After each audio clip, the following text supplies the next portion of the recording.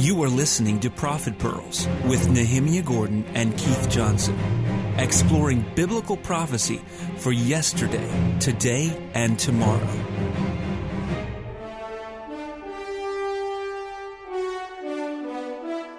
Scripture, the final frontier. These are the discussions of the Prophet Pearls podcast. It's 1 year mission to explore challenging verses, to seek out common ground and understanding, to boldly go where no Methodist and Karaite have gone before.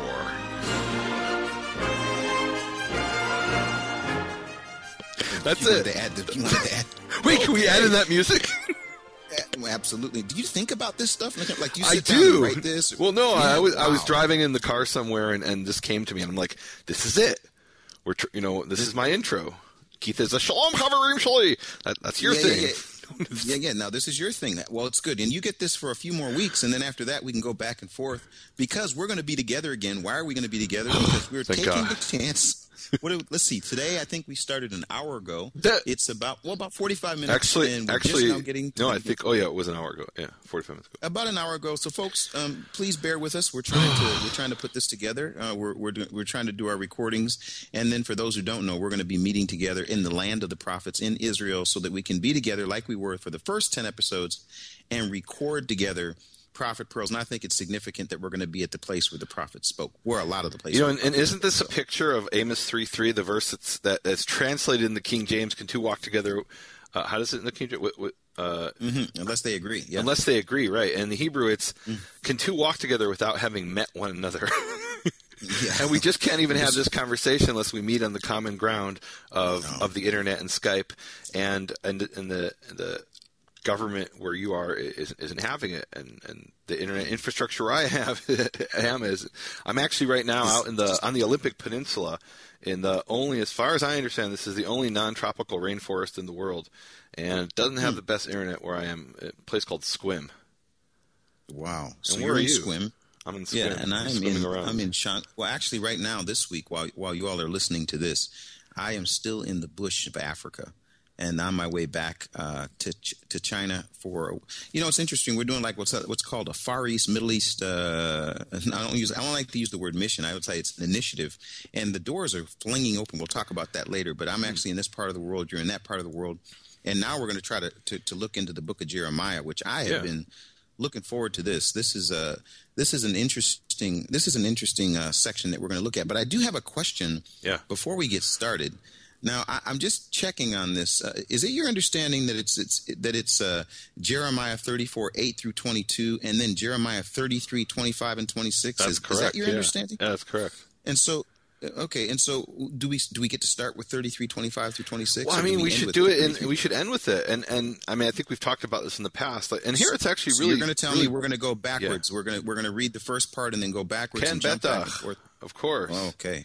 All right. But so why did they do that? And we've talked about in the past that you have this situation, and we could talk about it like in general, but meaning like why is it that in the past what we had is they plucked two verses like a few chapters later, and it was so they could end on a good note, and here they chose the last two verses, which are actually should be the first two verses. In other words, chronologically, like you're saying, it goes Jeremiah 33:25 and 26, and then the following verse is Jeremiah 34:1.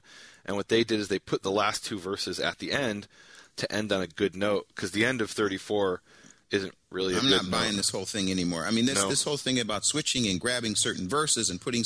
Look, we're doing this. We're going by what the reading is, but I have to tell you, I mean, it's a little frustrating. Like when you're in a passage and then they cut that part and then go to another part and then go to.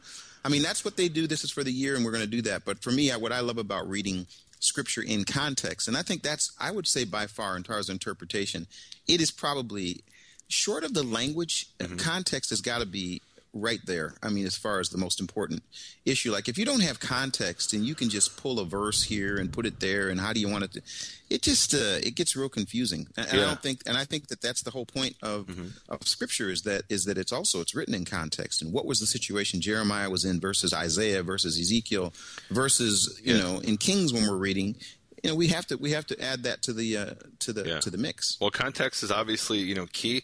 That's what I've been talking about for decades, which is understanding Scripture based on the history, the language, and the context, the cultural context, the historical context, the language. I mean, that's really from my earliest interaction with the whole oral law thing. My problem with the rabbis that I had is that they were taking things out of context and just simply reading them in context. And so here's an example. It was perhaps rabbis who came up with this section and put these last two. So I'll accept that. If you want to start with verses 25 and 26, I accept that. Let's do it. Well, I appreciate You've convinced me.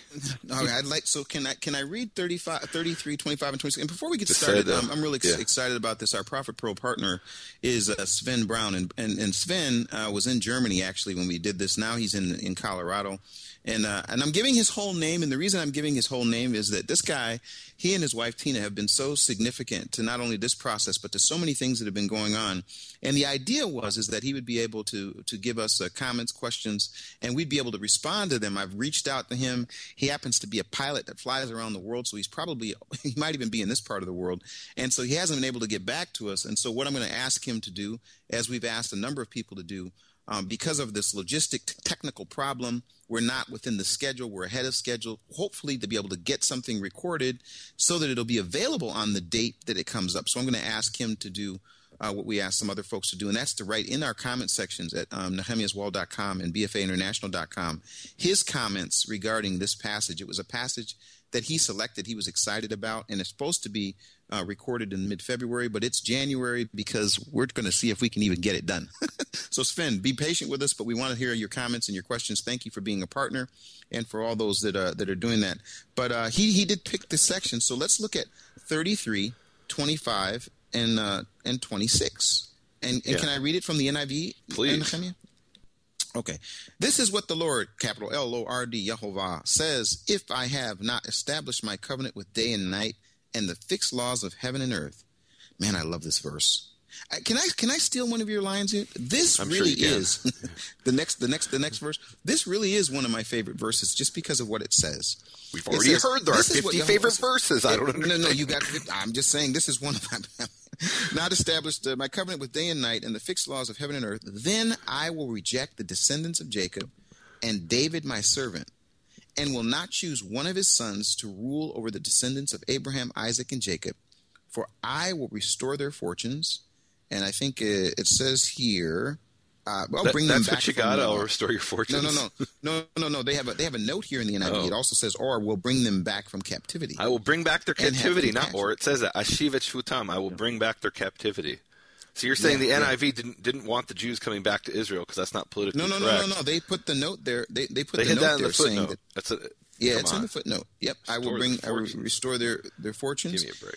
Or bring them back their activity and have compassion on them. Now, why is this one of my favorite verses? Why? Just because I think sometimes the circumstance whether I'm here or over the years and I look at the news and I hear about what's happening, sometimes it is overwhelming in negativity, and it's overwhelming. And I guess I can understand why you always want to finish on a good note. But I say let's start on a good note. And the good note here in Scripture is that this is something that he's going to do, and he says, I've got to deal with the heavens and the earth. I mean, we got an understanding. And he says, if I have not established my covenant with day and night and the fixed laws of heaven, in other words, as those fixed laws work, that's a situation what are the fixed where there's laws we're talking about? Well, I'm looking at the fixed laws of how the laws of the universe work. Right. I mean, whether it's the sun that rises or the way that the planets and the earth go around. Well, and the reason I ask that, and the reason I think it's important to state, is that there are definitely some people historically and even today who have said there are no laws of nature. In fact, every time you throw a rock up in the air and it comes back down, that's a miracle that God is performing. And that's kind of true, but the miracle is that he's sustaining the universe by establishing these laws and keeping them in force. And so there are definitely laws of nature, but he created those laws of nature. And it's really interesting that today there are physicists, and I know your son, who's like a science guy, probably knows more about this than I do, but there are physicists today who have looked at the universe, the laws of physics, and they say that these laws they're too eloquent, they work too well. They say, what are the odds that the universe would have these laws? It makes no sense. And so they've come up with this theory that there's an infinite number of universes, and we just by coincidence happen to be sitting in the universe where the laws of nature allow for life to exist and for the laws of physics to work But all the other universes, they're not so what's the word? They don't work so well, and and so it seems to me like we have this worldwide movement today to deny Israel's right to their land, to deny Israel's covenant with the Creator of the universe, and I believe that goes hand in hand with people denying that He is the Creator of the universe, that He has established these laws. If you deny His, and that's exactly what these verses are saying, just as true as He establishes these laws, and these laws will continue forever, and as long as the universe exists, so too will His covenant with Israel continue, and He will restore their captivity and have mercy upon them. Amen. And isn't this a great example? So go ahead. Yeah. What I was going to say is that you sometimes they focus on the end. Like, okay, so for example, you talked about the covenant with Israel and Israel's right to a God-given promised land. And so people would focus on that, say, well, it can't be because of this. But really, I think you tapped into something really interesting. You touched a nerve.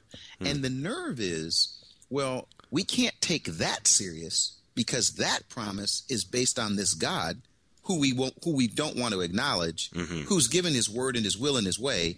We can't acknowledge that. So we can't acknowledge Israel's covenant with this God because we can't acknowledge this God because it goes deeper and deeper and deeper. But ultimately, isn't it all about, is there a God, a creator of the universe who did what you just talked about, designed this amazing universe, and to acknowledge that design is to acknowledge Him, and we can't acknowledge Him. I mean, it's like the denial of Him, and that's why the whole issue with Israel is so important. Sometimes people focus on the political issue and say, well, here's why that can't be. There's got to be a two-state solution because of this, that, and the other. We don't want to hear about covenants and promises and creators and our Father. That's not something that we want to focus on. Well, and then one of the things I'll hear from these people who are against Israel, and they'll say, "Oh, you people, you came from you came from Russia," and in my case, legitimately, you can say my great grandfather came from Lithuania, but that wasn't his homeland. His homeland was Israel, and that's why I've come back, and that's what it means here when it says I will return their captivity. My great grandfather, he was a captive in Lithuania.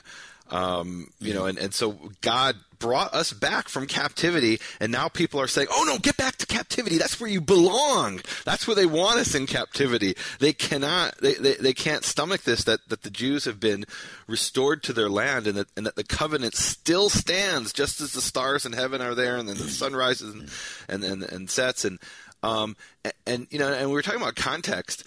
Jeremiah 33:26 is a great verse, especially in the NIV, that if we wanted to, illustrate what it means to take something out of context. So obviously verse 25 sets it up, and then verse 26 opens with then. Let's take out the word then. And if we take out the word then, we can read the verse, I will reject the descendants of Jacob and David my servant, and will not choose one of his sons to rule over the sons of Abraham, Isaac, and Jacob. Meaning you could do that if you want to take things out of context. This is why context is so important. Exactly. Someone once pointed out that it says in the Bible there is no God. Of course, the full verse says, the fool says in his heart there is no God. But I can show you those words. There is no God in the Bible if I take it out of context. Yeah. And this is what people like to do. I want to point out two really interesting things about this passage. One is that we have the name Isaac here is unique. It doesn't appear this way anywhere else in the Bible. It's Yitzchak with a tzadi, and here it's Yitzchak with a sin. Those are two different letters in Hebrew. They sound a little bit similar. They're made from a similar part of the mouth, but they are different. And so it's interesting here that he says Yitzchak, and is there something to that? Yitzchak is he will laugh. Yitzchak is he will play. I don't know that there's anything to it, but maybe somebody can come to the website, nehemiaswall.com or your website, Keith, and they can share in the comments maybe an explanation of why it would be the name would be here he will play instead of he will laugh. Yeah. Wow. Yeah. Well, so now one more thing about this passage. So one of the controversies that I'll hear a lot about in especially from Christians and Messianics and Hebrew roots people, not all of them, but there's a certain segment of them who they're just not comfortable with the Hebrew Bible. There's this Greek translation of the Tanakh called the Septuagint, and they're much more comfortable with that. They don't really want to acknowledge the Hebrew Bible. They'll say that we've even encountered some of these people who I think probably are extreme, but they've actually said that Hebrew Bible is anti-Yeshua. You know what I'm talking about, right? There are people who have said that, and then we're like, okay, so what do you if you're rejecting the Word of God, no, I accept the Word of God, they'll say, but we want to use the Greek text. Oh, okay. So do you have a Septuagint there, Keith, by any chance? I really don't. I'm actually in this part of the world where I have limited ability to carry all my library, Nehemia. Are you seriously asking me that question? I've got it on my laptop. So so I want to invite people to look at the Septuagint, the ancient Greek translation of Jeremiah 33, verses 25 to 26, and see how it differs in the Hebrew. And I'll just give you the answer because I know some people won't look it up. It's not there.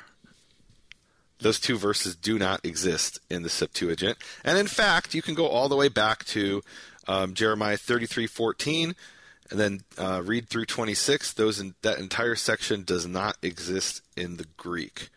And you've got to wonder, is this a Greek agenda, or is the Greek text just completely corrupt and inadequate to the point where it's missing what is that, like over 10 verses? Good question. Yeah, it's something, if you do what I really do love at least for me, when I'm sitting in my little office and I have all my books and library and all that stuff, and you can take a look at things and you can ask these kinds of questions, which I think are phenomenal questions, because it gives you a chance to understand the significance of Scripture, the Hebrew text, and how important it is, and how reliable comparatively it is. And I think that, man, I that's just a great example of what you just brought up. Yeah. As a place of reference, man, helpful. But as a place of ultimate authority, the original Scriptures, I mean, that's got to be where we start. We have to start there. So, but isn't that interesting that the church embraced, certainly the Greek Orthodox Church embraced this Greek Septuagint that doesn't even have this promise to Jacob. And of course, there's other verses, so I don't know that was the exact agenda. But they're definitely much more comfortable with their version of Jeremiah 33, 25 to 26, which doesn't exist, than they are with, we've got to deal with the Jews. Yeah, They've got a legitimate, claim here. Yeah, exactly. Yeah, exactly. Well, now, this if we can, if we can go to 34, and partly, I'm gonna just be honest with you. I want to make a confession right away. What's that? People probably don't understand the stress of not being able to get a recording, and you and I mean, this is some funny things that we catch as far as what we say and during all that stuff. But one of the things that for me is that I'm a little bit nervous, because when we're in the same room together and we're sitting together and we've got our little recording device and we can talk back and forth, it seems like there's a little bit more flexibility. But I don't know at any phrase, any sentence, any period, any exclamation mark where you're just going to say, hello, right. Are you there? So I just have to tell you, I'm under a bit of stress. Yeah. It's like a witness under a certain stress. They put a gun to their head and say, "Now tell us, did you say this?" It's like I'm a witness under duress right now. Testify, brother. Yeah. Jeremiah 34:1. Can we start? Well, actually, Nehemia, just so you know, it's not 34:1, and I want you to know it's not going to start at Jeremiah 34:1. It starts at Jeremiah 34:8. I did an in-depth study on what okay, sorry. Prophet Pearl passage is. You're right. I know you're right. Okay, no, just kidding. So, but reason I came to this section that with a little trepidation is that we're going to talk about this issue of slaves, and people people who and again, context. This is one where context to me is really important. Let's just jump right into it, can we? Sure. In verse 8, I'm going to read a little bit, then you can read. I'll read up to 11, and then you read in 12, if that's okay. Sure. The word came to Jeremiah from Yehovah after King Zedekiah had made a covenant with all the people in Jerusalem to proclaim freedom for the slaves. So we got to stop. Yeah. Because the question that I had right away when I read this, when he said he decided to proclaim freedom for the slaves, I'm asking, is this because he's proclaiming freedom to the slaves? Specifically, is this a Jubilee issue? Is he doing it because he realizes that they've gone beyond the time period of when they're supposed to have slaves? Is this has he been convicted? Is he fallen under conviction? Is there some political reason? Is there a military reason? Like when you read that, when you see that he decided this proclamation of freedom for the slaves, certainly you've got to know what the answer is for that. Why is he doing that? Yeah. So do you have a thought on that, or? Well, no. Well, for me, when I read it, the first thing I did is what we always do, is we, go into context and say, okay, where can we find out, what's happening here? And of course, we can go to, Exodus, the parallel passage in the original Torah pearls, in Exodus 21. happens to be the passage which we already did talk about, obviously in the original Torah Pearls, and I encourage people to listen to that on both on BFAinternational.com and NehemiasWall.com, where we talked about this specific passage and didn't cross over into the prophets very much. But that's the first place where there's this clear instruction about what's supposed to happen to slaves. But what hit me was, and we can talk about it a little bit later, but what hit me was that context in Exodus 21 and then Deuteronomy 15 that seemed different. But when I heard proclaiming freedom for the slaves, I'm like, well, is this a Jubilee proclamation? So here we've got to really dig into what's called the distant context, the broad context. And the broad context here, it doesn't start in Jeremiah. If we started in Jeremiah, we might be left with not an answer. So, or not as clear an answer. So we've got Exodus 21 verses 2 through 11, and I apologize to those reading in the English. It might be one verse off. I'm reading in the Hebrew. I'm not going to read the whole passage, but Exodus 21, 2 through 11, that has a section on male and female slaves. And then in Leviticus 25, 39 to 55 has another section on slaves. And then Deuteronomy 15, 12 to 18. So we've got three different passages in three different books. And the truth is that the Exodus passage and the Deuteronomy passage are virtually identical. There's some significant differences we talked about in the original Torah Pearls, I believe. But so they're very similar. But then the one in Leviticus 25 is kind of stands out. And it's interesting because which one of these three passages does Jeremiah go back to? And the only conclusion I can come to is it goes back to all three. And the reason I say that is it uses language that is clearly lifted out of Leviticus, and it uses language that's clearly lifted out of Deuteronomy, Exodus. And the language that's lifted out of Leviticus, that may answer your question or at least suggest a possibility here. So the passage in Leviticus, and we don't have to read the whole thing, but basically there it uses that phrase to call freedom, likro dror, and that's a great word in Hebrew, dror. Maybe that should be the word of the week. Daled resh vav resh. It's from the root daled resh resh, and it means freedom, liberty. And it's actually the word that is translated out of Isaiah 61 and then plastered across the Liberty Bell in Jerusalem. You do know the original Liberty Bell is in Jerusalem, not Philadelphia, right? Yeah, that's what you say, in Liberty Bell Park. No, it's a copy. The real one's from Philadelphia. Anyway, so it says to call liberty, to proclaim freedom. I forget how it's translated on the Liberty Bell, but it's a quote from, is it Isaiah 61, I believe. You know what I'm talking about there? It's let me read that verse. Isaiah 61, verse 1. I believe this appears somewhere in the New Testament in the Gospel of Luke as well.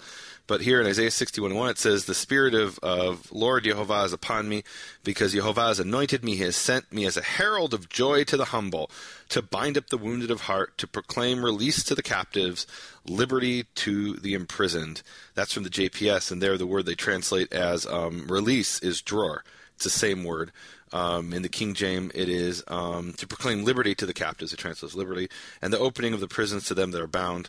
So if we look back at the first time that word appears, well, we've got in Exodus. Well, that's not actually connected, but Leviticus 25:10 it says, "And you shall." This is the King James. "You shall hallow the 50th year and proclaim liberty, dror, throughout all the land unto all the inhabitants thereof. It shall be a jubilee unto you, and you shall return every man unto his possession, and you shall return every man unto his family." And if you read in Leviticus 25 and you compare it to Exodus 21 and Deuteronomy 15, which again we don't have time to go into in great detail, but basically Exodus and Deuteronomy, when they talk about the Hebrew slave, they're speaking about the 6-year period of slavery and freedom on the 7th. Leviticus is actually not talking about that.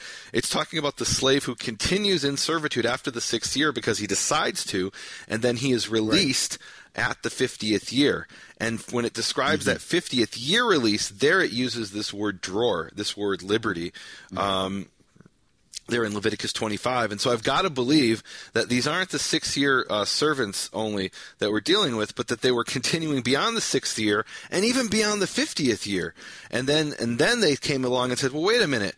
We're not following Torah. We've actually turned people into slaves. And this is an important point, which is that slavery in the Tanakh is not like slavery was in the South in the Confederacy in the United States.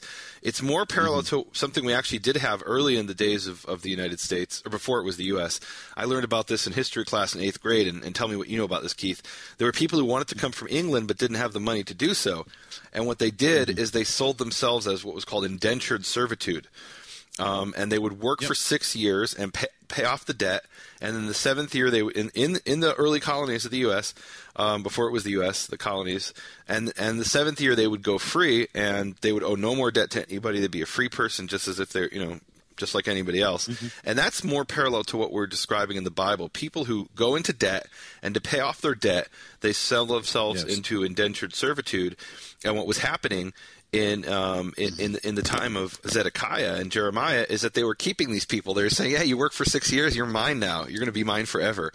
And then they felt bad at some point and said, "Oh, okay, well, we know we're supposed to free these slaves as it is written in the Word of God," but then they reneged on their promise. It's something that I was studying about this issue of indentured servitude, and that people would be there and they would make this deal and they'd say, okay, I owe this amount, and so I'm going to do this to get it paid. And then they had this issue where they said, well, I'm not going to be able to make it the whole time, so I'm going to try to get out of the deal. And in getting out of the deal, what people really don't realize about that is that the people that were in Europe that served that were becoming indentured servants, what they could decide to do is say, okay, I'm not going to be a servant anymore, and so I'm going to quote unquote break the deal and kind of go in and be a part of the population, and no one would be able to tell one way or the other whether this was a person that used to be a slave, indentured servant, or not. And so that became a real big issue in the United States. Did they have to pay for that, or like how did they? I'm saying just imagine this. Okay, a little off topic, but just imagine. So someone comes over to the United States. They're gonna sell themselves. They're gonna make themselves an indentured servant, and then halfway through they say, you know what, this is not all it's cracked up to be. I don't want to do this anymore, but I want to stay in the United States. I want to be, at that point, I want to be in the colonies. Yeah. So they say, and they say one day, I'm not going to be an indentured servant anymore. So what do? Well, I don't know what to do. They go to another town, and no one knows, are they a servant? You see what I'm saying? So that ended up being a big issue, and so they had to try to find out how can you tell the difference. So, anyways, that's another discussion. So how would they tell the difference? What's the answer? They couldn't tell the difference. Oh. Yeah. Okay. So then they had to find a different group of people where they could tell the difference. Oh, okay. Yeah. See, so I was not aware of really that aspect of it. Yeah. Yeah. So it's a little something to discuss.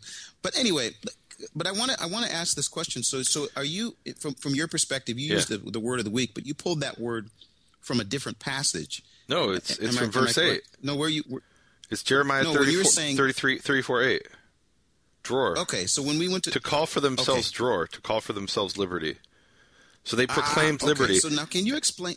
And then he repeats that later in the passage as well. He also says it in verse 15. It says, let me read you the JPS. It says in verse 15, "Lately you turned out and did what is proper in my sight, and each of you proclaimed a release to his countrymen. You called drawer to his countrymen, and you made a covenant accordingly before me in the house which bears my name." And then again, verse 17, it says, I'm going to hold that for 17, though. He says it a third time. It's 3 times it appears. Okay. There it has a different meaning. All right, or so same meaning, but different context. Word of the week, but you said maybe it should be the word of the week. No, it should definitely be the word of the week. Do you want it? Absolutely. Okay, can you give in a little bit slower? Tell me what the word of the week is. So it's the word drawer. Daled resh vav resh, and it's made up from the root daled resh resh, and it means liberty or release. Okay. And what kind of word is it? What kind of word is it? A Hebrew word. You're not going to give him any more technical. I mean, you've really gone. It's a noun. I don't know. It's obviously a noun. Okay. You need me to tell him it's a noun? Liberty in English is a noun too. Okay, I mean, and look, we're having an issue because we're our Hebrew expert, and you were doing the reading of the Hebrew, and come to find out that you did the Hebrew reading, and it was the wrong passage, Nehemia, and so but you fixed it. You fixed that situation, and yet I didn't fix it because I just put it up, and I kind of find out a week later it's the wrong passage. So I'm pushing you on your technical. You're our in-house Hebrew expert. So, but the reason I asked that is there anything else about the word? is that sometimes, and I've noticed this more and more, people love to get, it doesn't have to be overwhelming, it doesn't have to go into great depth, but they like to find out what something is, and they can go and check and see what it is. Right, and, so you're pushing me, so now I'll give you a little bit more of a tidbit. So the word dror also is the name of a certain type of bird. For example, it appears in Psalm 84:4, where it says, "Even the sparrow has found a home, and the swallow a nest for herself in which to set her young." And that word where they're translating as swallow is dror. It's a type of bird. And then again, Proverbs 26:2, it has the same word referring to some type of a bird. Again, it's translated the JPS as swallow. In the King James, they translate it as, also a swallow. Of course, we don't actually know what kind of bird it is. It's some kind of bird that has a nest. It's got freedom. We know that. Right, and so that's the point, that it becomes this image of the bird is flying free. It's no longer a captive. And then here we have to ask the question, what came first, the name of the bird or the concept of liberty and freedom? And that's difficult to answer. My guess would be it would be the name of the bird, because Hebrew tends to have concrete terms first and then abstract terms afterwards. A bird is concrete. You can see it. You can touch it. Liberty is kind of an abstract term. Of course it was the bird, Nehemia. Adam is the one that first named the bird, and then they went from that to the bird. What are you talking about? Of course it's the bird. Maybe. No, I like it. Yeah. So we were talking about this, and then it says here, the next verse, it says everyone was to free his Hebrew slave, both male and female. No one was to hold a fellow Jew in bondage. So all the officials and people who entered into this covenant agreed that they would free their male and female slaves and no longer hold them in bondage. They agreed and set them free. It's like it says it 3 different times. They agreed, they set them free. There's covenant. Just so we're clear now, everybody agreed. And then it says, but afterward, they did something really quite radical. They changed their minds and took back the slaves they had freed and enslaved them again. What does that picture look like? That seems took back in English seems kind of casual, but how do you take back unless it becomes a little bit more. I'm sure it involves chains and whips, exactly. and intimidation and beating people up. No question about that. Yeah, people don't go willingly into slavery. Especially when they like for the indentured servant, in a sense, was kind of like a contract worker today. Like he said, okay, here's what you're going to give me if I do what for 6 years. Okay, I'll agree to that. But once that 6 years is up, he's not going to stay, as a slave, willingly. And here they're basically forcing people into and this is really slavery, and can I say this? I hope this isn't politically incorrect, and if it is, I don't care. But this is slavery in the African sense, meaning this is what happened in Africa. There'd be somebody out in the bush of the Kalahari, and he was walking around preaching the word of God, and then he was just kidnapped. And then before he knew it, was on a boat. I mean, I don't have to tell you this. You know this history better than I do. It wasn't that he said, "Oh, yes, I would like to work for your plantation." It didn't work that way, right? Yeah. I mean, we agreed that there's a completely different ballgame. And so now we're actually dealing with something very different, which is not what it was intended to be. And so here I've got to go to the verse in Leviticus. Can I bring up the verse? It actually appears twice in Leviticus, where he's talking about this idea of, slavery isn't supposed to be permanent. It's for this, limited period of time. You've got the 6 years and the 7th, and if he wants to stay longer, then there's the 50 years. Yep. That's all talked about in Leviticus 25. We don't have time to go into that. But then it says in verse 39 of Leviticus 25, it says, when your brother is impoverished among you, and he will be sold to you, you shall not serve him according to the service of a slave. Meaning he can work for you, but don't treat him like a slave. And then it says like a hired worker and like a resident, meaning like a landless resident. He shall be with you until the year of the Jubilee. He shall serve you. That's in verse 40 of Leviticus 25. So we've got this idea that he's going to be your slave officially, but you're going to treat him like you would any hired worker who could walk off as soon as he wants to, even though he can't walk off. And then verse 42, I'll skip ahead. He says, "Ki avadaihem, for they are my slaves," or my servants, who I took I took them out from the land of Egypt. Lo yimachu mimkeret aved. They shall not be sold as the selling of slaves.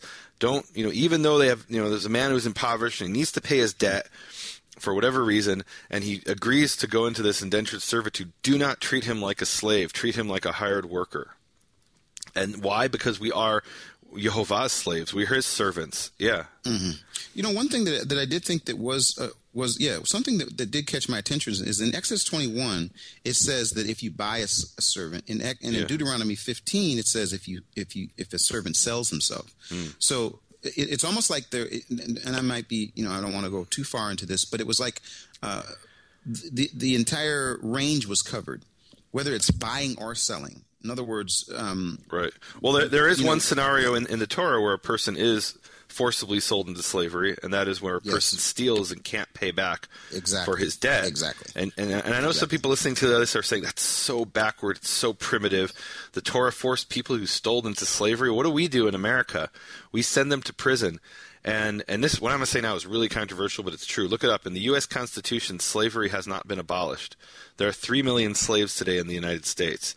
That's a fact. Look it up. In the Constitution, it says that, when it comes to abolish slavery, it says something to the effect of except as a punishment.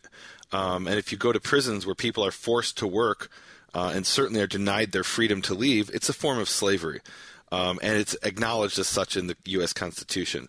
So think about it. You've got someone who is, committed a crime, and he is not sold into slavery. He's sent off into slavery based on a judge's ruling. And I'm not saying that's wrong. I don't know what the solution is.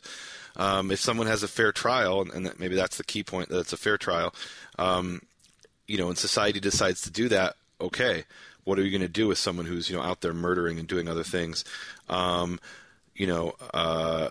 But let's not be so sanctimonious and say, we're not doing that today. That's what they did in ancient times. We have actually more slaves today in the United States per capita than they did at the time of Zedekiah. And they're kept in worse conditions than the slaves were in the time of Zedekiah. Do you have anything you want to say about that, Keith? They're kept in worse conditions than in the time of Zedekiah. Oh yeah, have you been to a U.S. prison? I know you have. You've done prison ministry. Yeah, I was just there. Yeah, I mean, that's Yeah, I will. Yeah, okay. All right, verse 55 of Leviticus 25 goes on. It says, "For Ki li b'nei Israel avadim, for the children of Israel are slaves belonging to me. They are my slaves, who I took out of Egypt, who I took them out from the land of Egypt. I am Yehovah your God." And so, in a sense, this slavery that we talk about and we see here in the time of Zedekiah is defying Yehovah's kingship. And I think that's why they brought those two verses that you insisted on reading at the beginning that should have been at the end. I think the reason they took those two verses is if you enslave another person against his will unjustly, then you are denying Yehovah's kingship and his that he is the master. You're making yourself the master. You're making yourself God and treating him as your servant, when really we are all servants of the Most High God. And if you deny, and so too are you denying his kingship, his godship, if you deny his covenant with Israel. So those two are parallel. I think that's why. So part of it was, we got to end with a feel-good message. We got to end on a positive note. But also part of it was, because they could have chosen any two verses to end on the positive note. Why did they choose those two verses? Because there was a covenant here that Zedekiah made. The covenant was that we're going to keep God's covenant that he made in the first place, that we're not going to enslave our fellow human being against his will unjustly. And instead, they violated that. And God's covenant with Israel is a similar sort of covenant. If you deny that covenant, then you're denying his godship. And if you enslave people, you're denying his godship. Well, I'm going to tell you what I appreciated about it. Yeah, divinity. I don't know that he's. It's a new Prophet Pearls word. Yeah. God. The root is GD. No. Yeah, when we go on though, and it says, and this is where I think what your point is really is driven home, because it says, "Then the word of Yehovah came unto Jeremiah. This is what Yehovah, the God of Israel, says: I made a covenant with your forefathers when I brought them out of Egypt, out of the land of slavery, and I said, every 7th year each of you must free any fellow Hebrew who has sold himself to you. After he has served you 6 years, you must let him go free." Excuse my blundering. "Your fathers, however, did not listen to me or pay attention to me. Recently you repented," saying, you did this, you repented, and did what is right in my sight. Each of you proclaim freedom to his countrymen. And again, Nehemia, when I see that phrase, I immediately am thinking again of this. Yeah, exactly. The bird flying free. Did I? Yeah, the bird flying free. You even made a covenant before me in the house that bears my name. Mm-hmm. Wow. Yeah. So, like, in other words, you even went so far as to say, I'm going to go before you. I'm going to go before the great creator of the universe, and I'm going to make this covenant.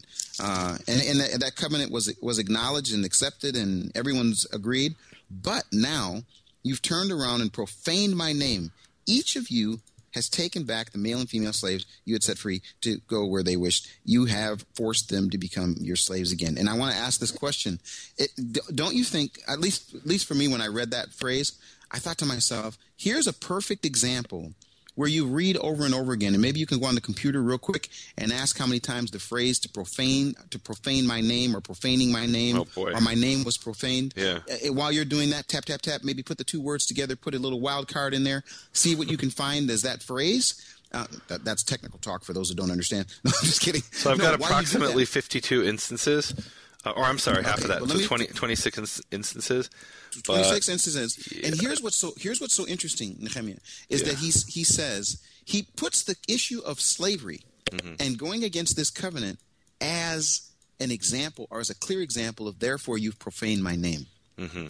And I mean, you can go through this, a great study. It's a great study, folks that are listening, to go and find the places where the profaning of his name, or his name being profaned, and what the issue is around it. It's a phenomenal study. But this is a verse where it clearly comes off the page and says, this is what you did.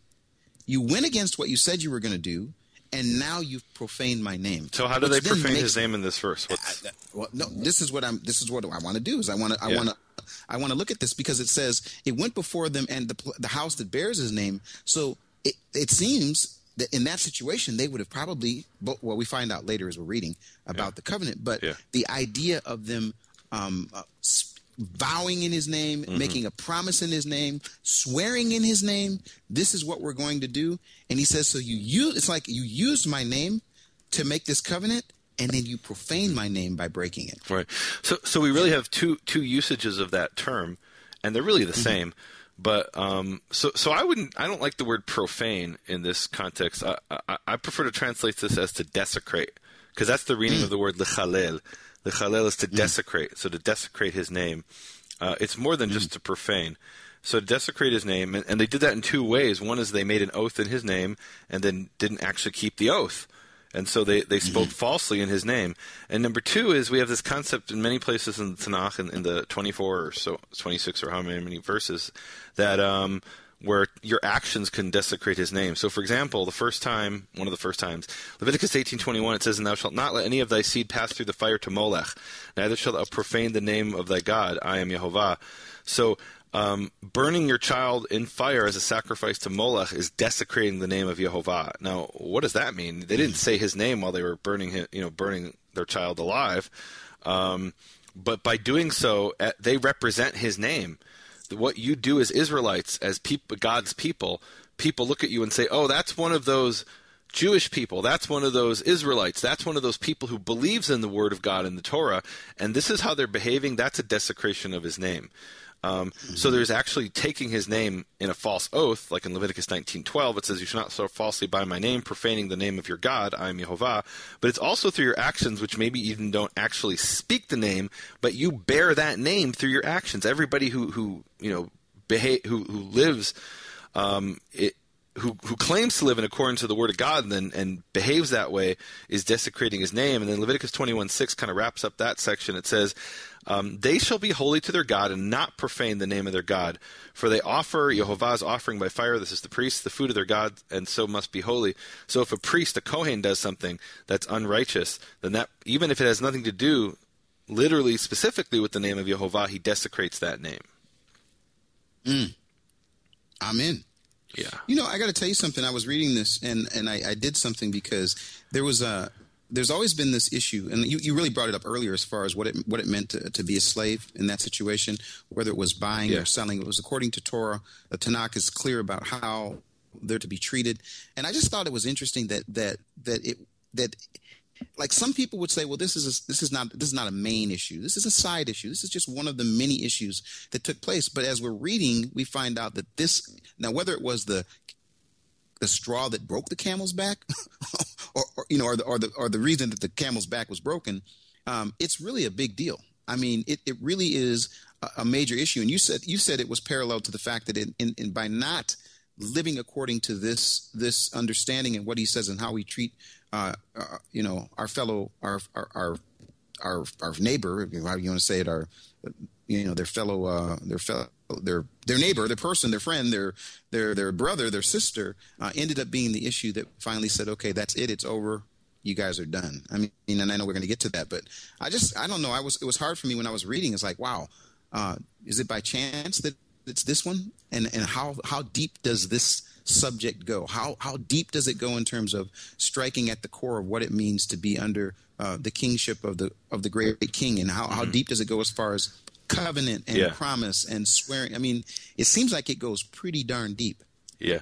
Now, did we read verse 17 yet? Can we talk about verse 17? No, you're gonna do. It's your turn to read. Okay. So I'll read you from the Hebrew. It says, "Therefore, thus says Yehovah, you did not. Lachen. Therefore, thus says Yehovah, you did not listen to me to call liberty, to call dror, each man to his brother and each man to his fellow.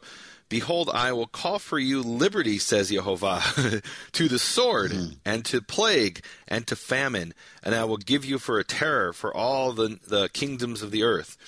And this is kind of like this play on words. You won't give liberty to your brothers. I'm going to set free the sword and the pestilence, this plague, disease, and famine. I'm going to set that free. I'm going to give that liberty because you wouldn't give liberty to your brothers. There will be liberty, and it won't be a liberty that you like. It'll be liberty for these things that I've held back, the sword and the plague and the famine. But I think this is interesting in verse 17 because up until now, as we were reading, and we kind of, we were looking at the broad context, but if we'd only read Jeremiah, we might have said, wow, these are such benevolent people. They had the opportunity to hold slaves, and out of the goodness of their hearts, they decided to set the slaves free. That you could read it that way, at least part of it. But here it makes it really clear. I commanded you to call liberty. So this was something that God had actually commanded. They weren't doing something out of the goodness of their hearts. They were required to do this. And that's why I go back to the Jubilee. And again, it's a little confusing because he said 6 years and the 7th year set free. So why are we saying it's the Jubilee? Because this term here we have in verse 17 of Jeremiah 34, to call dror, to call liberty, that is, again, taken from Leviticus 25. It doesn't appear in the Exodus or the Deuteronomy passage, and that's speaking about the liberty in the Jubilee year. So we've kind of got two issues here. One is the Jubilee, and one is the sabbatical year, the Shemitah year, when they would go free if they wanted to, and if they wanted to stay, they could stay longer, but then eventually they would be set free in the 50th year. So this one makes it clear that they were required to set them free. It wasn't an option. It was something they were commanded to do. And so why did they make a covenant? It's interesting. Why make a covenant to do what God already commanded you to do? Can you talk about that, Keith?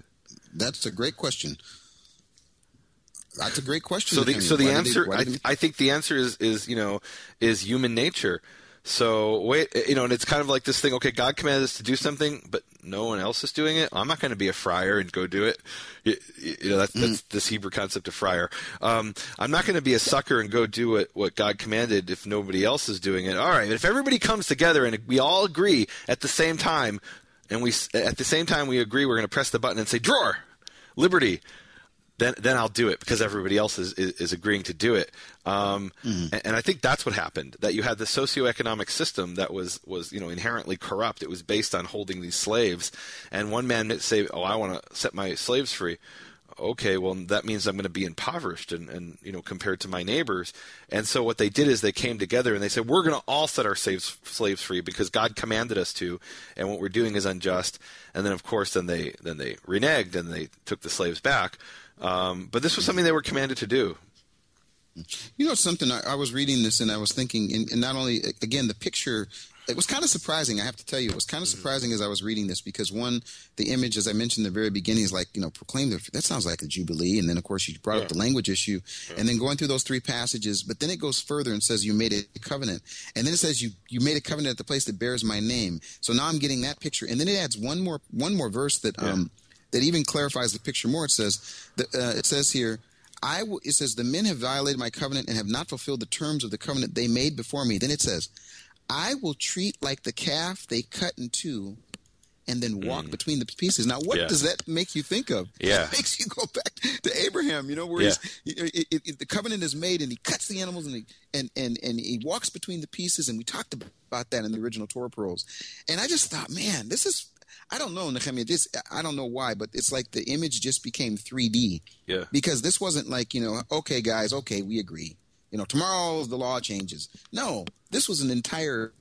it was a covenant. So it's Genesis 15:10 is the passage you're talking about, where it says, and Abraham took and he took for himself all these, and he split them in the middle, and he put each piece against the opposite.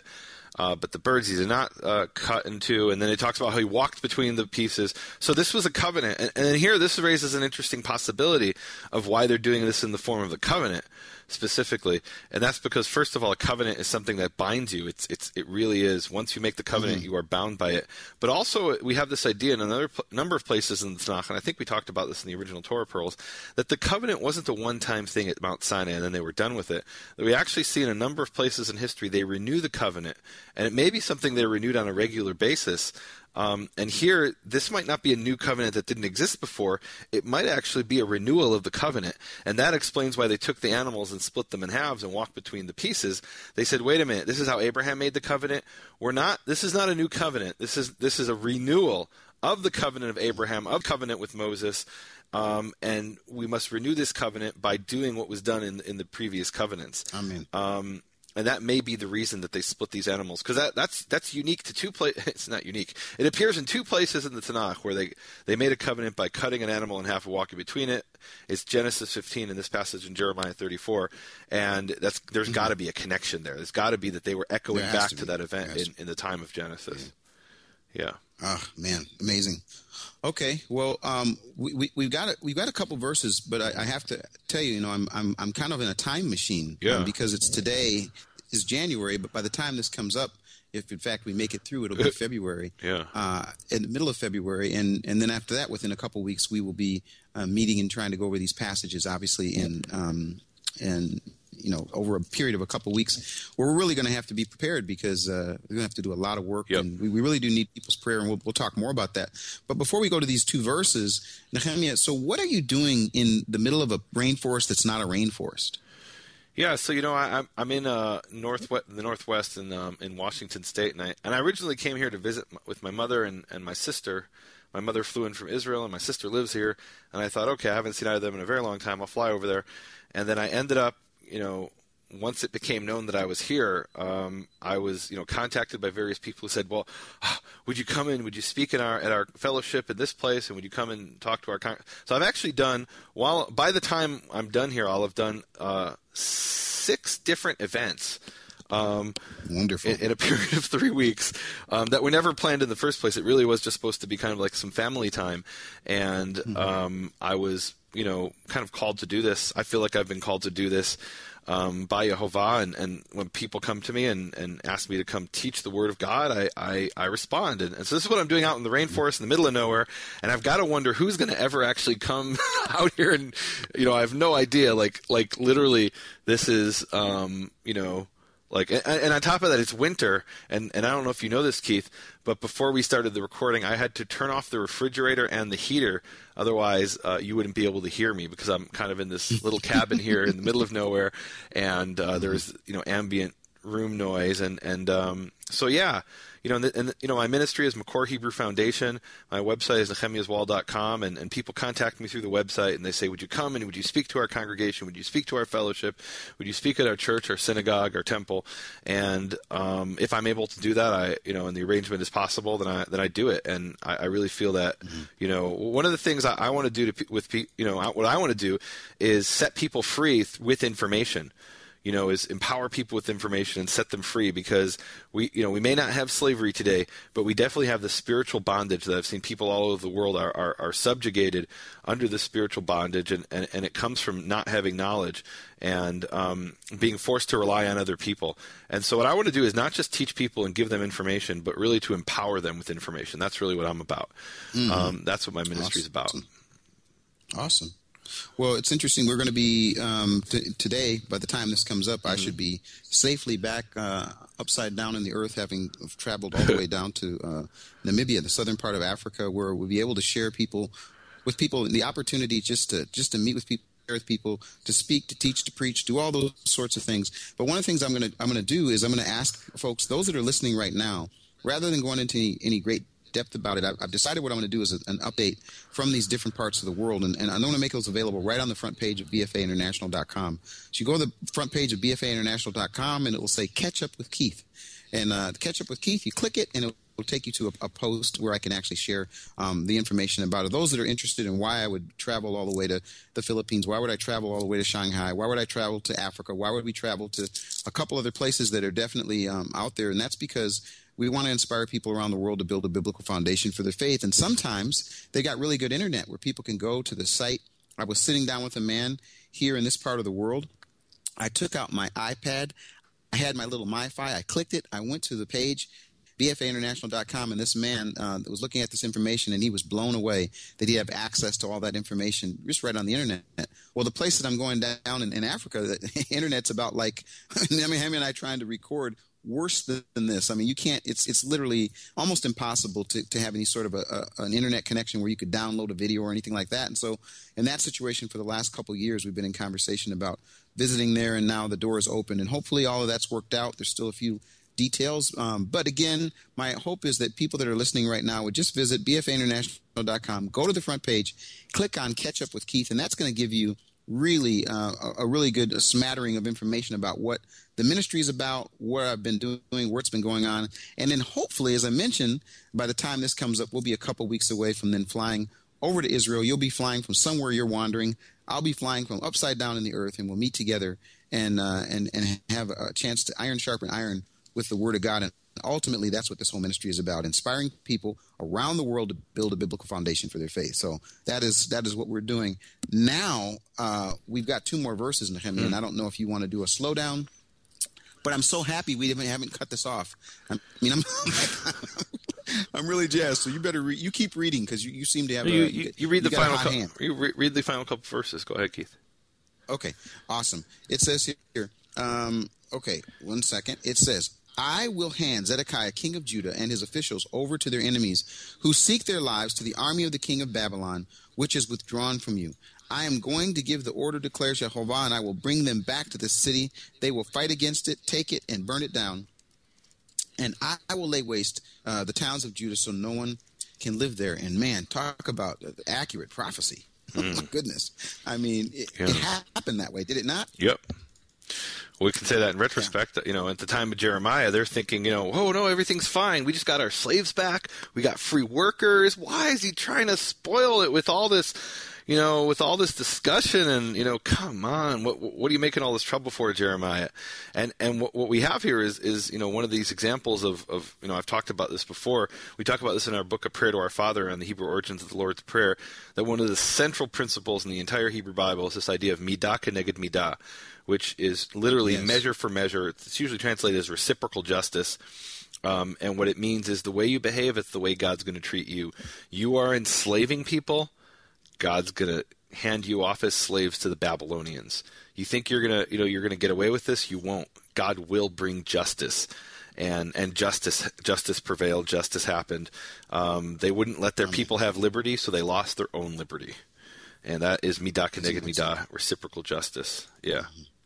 And it happened. Again, it's phenomenal to read Scripture. And the prophets, I have to say, so there's a bit of trepidation sometimes when I open up the prophets. And then when I dig in and start opening up the resources that we have access to, and the messages just come out, and they're so beautiful, they're powerful. There is good news in the midst of it, and there are positive things, but there's also accountability. And I think that that's what we see over and over again, is there's this accountability and then this opportunity and this invitation that takes place. And I really, I want to pray today, if we can, at the end, just because I want people to read the prophets and to be a part of this with us, and to then ask the question, what does that mean for me? I know that's what happens for me, is I look at it and I say, so what does this mean for me? And then that's what I love about this Prophet Pearls. It's for yesterday, today, and tomorrow. Well, today for me, how can I apply some aspect of this? So if you don't have anything else, I'd like to pray. Please. And boy, I'm really thankful that we made it through. Father, I want to thank you so much for technology, the good and the challenge, and the fact that we were able to record this particular section of the prophets. We thank you for our partners and those that have come alongside, and especially those that are listening. I pray that they would do as I've had to do and as Nehemia's had to do, is to take this word that you've given us and to turn it on ourselves and look at ourselves and ask, what does it mean for me? And certainly as I read this, I just think about the opportunity to continue to grab a hold of your word and to apply it in our lives and everywhere that we can, to love you with our whole heart, mind, and soul, strength, and to love our neighbor. Certainly this was the challenge here, and as a result of that not happening, the amazing things that took place and the accountability that came.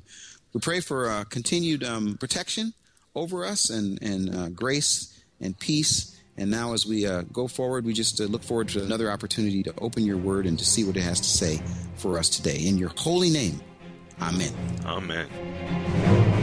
Thank you for listening to Prophet Pearls with Nehemia Gordon and Keith Johnson. For more information, please visit nehemiaswall.com and bfainternational.com.